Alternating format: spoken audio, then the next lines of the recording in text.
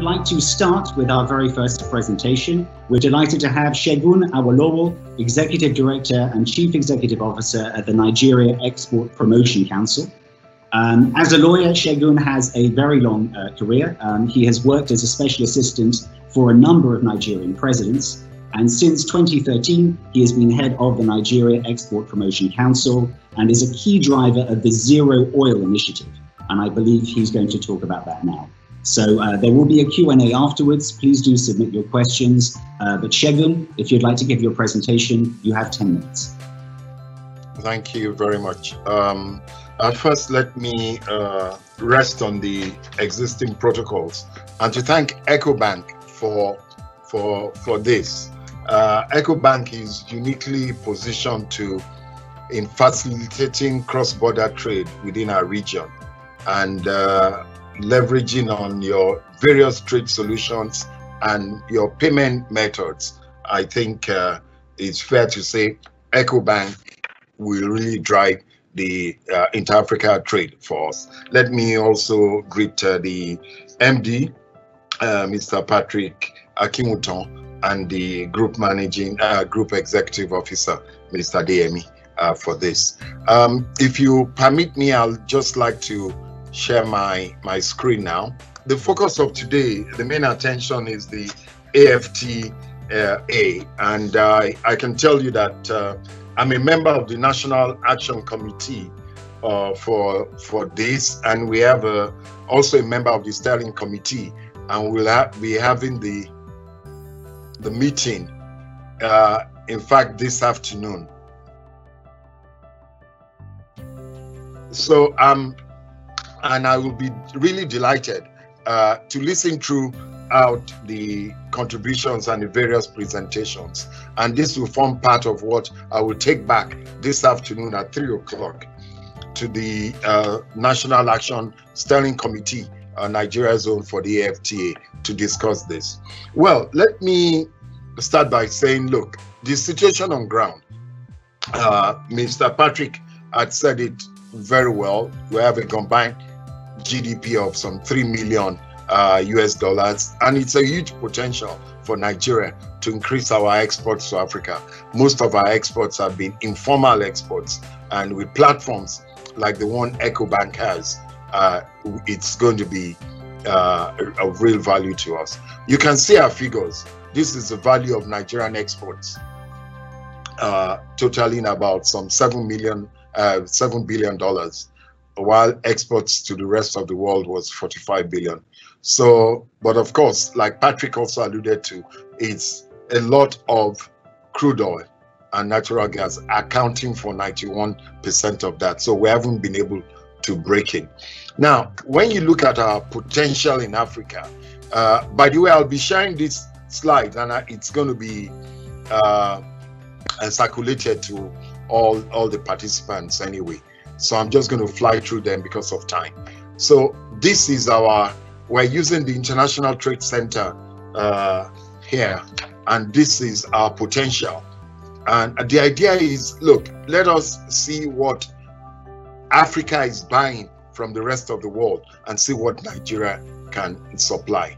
We have in place the Zero Oil Plan, which is a plan that says Nigeria must and can, live in a world in which it no longer sells oil.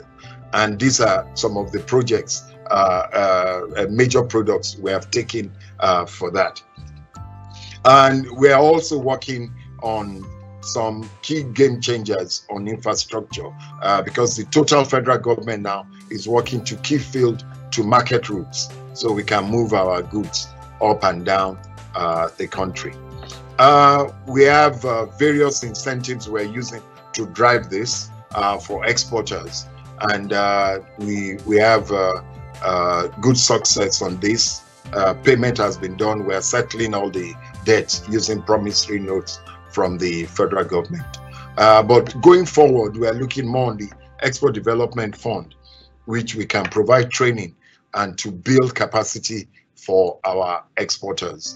Some of the ongoing projects we have that are important for this meeting is the domestic export warehouse, establishment of an export trading company that we're now working with the Ecobank to do. That to be a big off-taker to buy our products in Nigeria and to export to the world.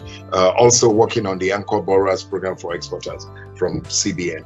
I also, some of this prioritize increased production of short gestation crops.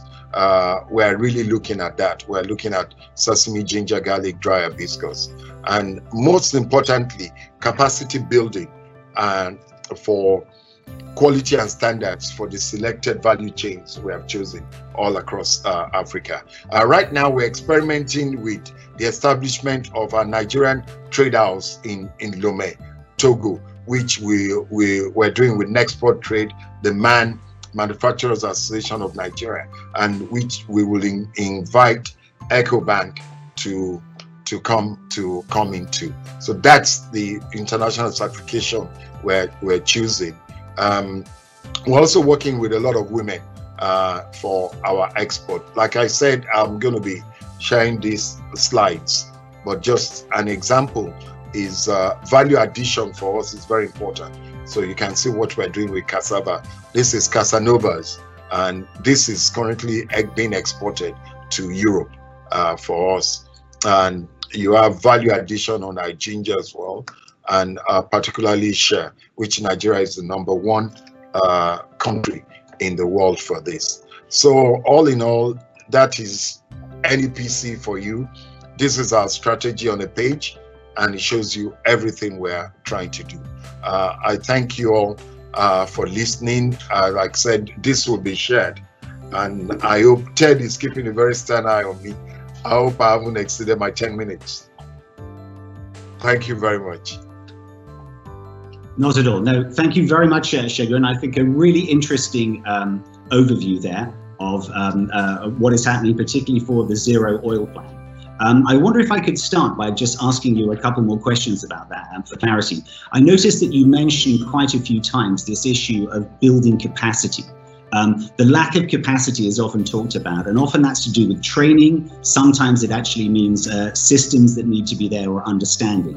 Where for you do you see the biggest gaps in capacity when it comes to the ability of Nigeria to export? And how can we fill these? I think the most important thing is trying to move from informal exports to formal exports. And that is it. The International Trade Center had estimated for us once that the volume of informal trade going across into Africa is about $41 billion, and that is just true. But because we can move our goods anyhow. But when you come into a trade agreement and you really have to regulate your borders and how goods move, then you must get all these certifications. And we can only do this by doing trainings for our exporters, for our farmers, for our producers, for our manufacturers, and get them to get those certifications that they will use so their goods can be in the shelves in other countries' supermarkets and shopping malls, because you can't do that trade now. The volume of trade we're looking for in Africa, you can't do it under the carpet anymore. You can't do it by smuggling goods across the borders. So this is what is very important for us, and we're going on. The global gap trainings are very important for us. We're looking at kosher trainings as well, and organic certifications, because indeed many of our products in Africa are organic, but we don't have the certification for it, so we cannot get it across. So that is where we're really looking for, for this training to meet all these standards for Africa. Thank you. When it comes to value addition as well, this is an interesting point that many of Nigeria's exports have traditionally been for overseas markets, particularly because it's so dominated by oil. But Nigeria, of course, is the largest soft commodity producer in Africa, aside from South Africa, and is actually a major exporter of a whole series of different products, many of them, as you say, under the radar. Where do you see the possibility for Nigeria being able to become part of a Pan-African value chain, providing maybe food or certain parts for a process which might actually be finished in a neighboring country or a different part of Africa, actually part of a cross-border value chain?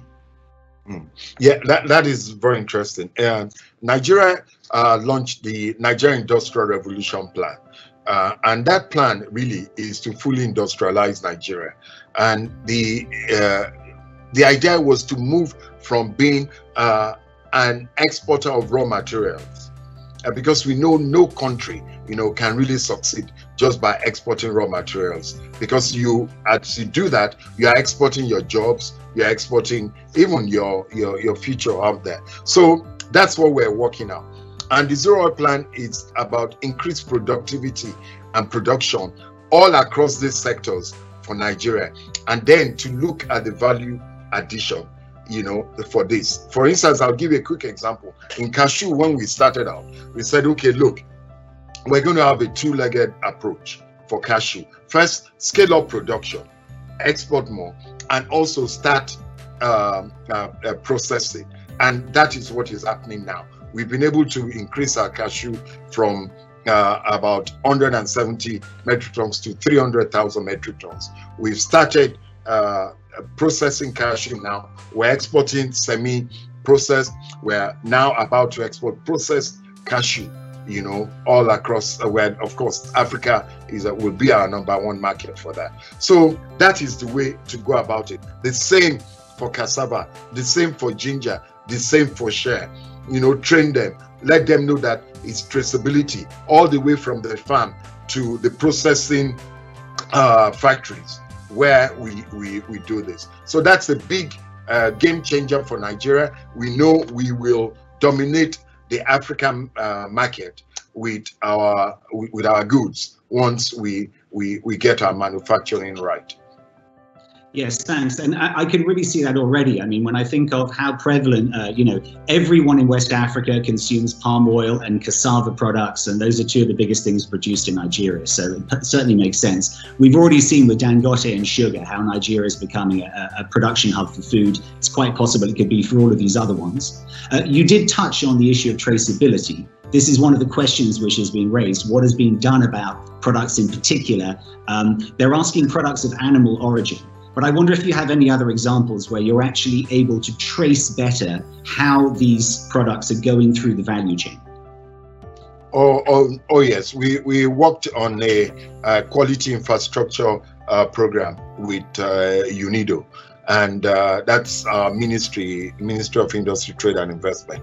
And the idea is we must be able, to trace all, our products from farm to the table.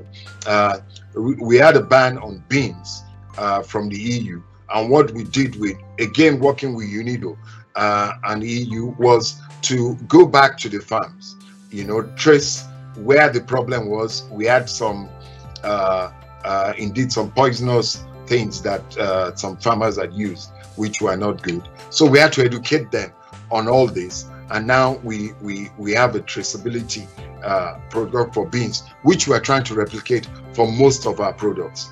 When also the National Food Safety Bill is in the National Assembly, and once it's passed, it will also help to regulate this. And we need all those things, particularly now going into Africa, because you don't want your goods to be stopped by non-tariff barriers like this that will say, oh, you didn't meet this certification, you did this, your goods are not traceable. And then you have a problem. And that's the fear many Nigerians are having about the AFCFTA, that look, because of a large population, we will become a dumping ground. No, if we are determined and if we are ready to get it right, then we will be the major exporters in Africa, because already we're a big industrial and manufacturing hub, and many businesses can testify to that. Thank you, Segun. I would very much share that view as well. I think there's too many external views of Nigeria which just think it's about oil and gas. And if you go to the country, you can see the vast amount of potential. Well, also the vast existing industry is there. Infrastructure, manufacturing, processing. It obviously just needs to be more. Maybe if I could just finish by looking at this issue of trade corridors and also where Nigeria fits into the Africa Continental Free Trade Area. We will be looking at this later in the panel, but maybe if you could just give your quick views on how you see Nigeria operating within the Africa CFTA, bearing in mind it was a rather late addition to the club. Well, we signed late because the president was being extremely cautious, like how to get things right. And the most important thing is that we have to get our power right.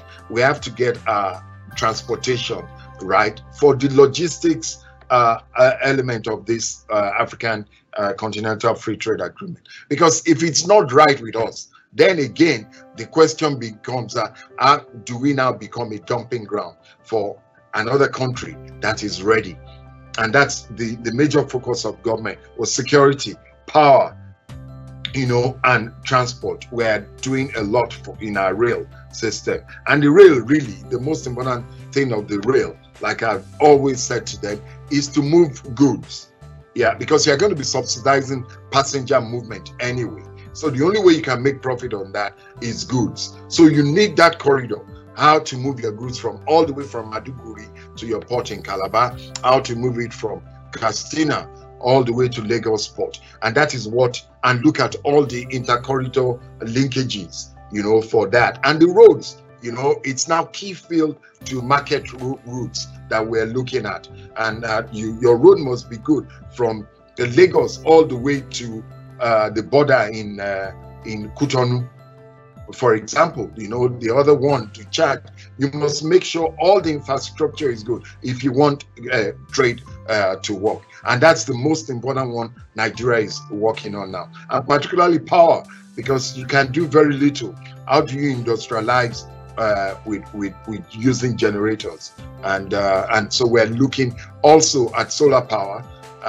We're going to be looking at battery, renewable energy as well. And that is the only way we can fully industrialize, help our manufacturers so they can compete in Africa. Because if they cannot compete, then we risk becoming a dumping ground. Thank you very much. I very much heartily agree with that one. I'm afraid we've run out of time, so I will have to bring the session to a conclusion. But I would like to thank very much Segun Awolowo, Executive Director of the Nigeria Export Promotion Council,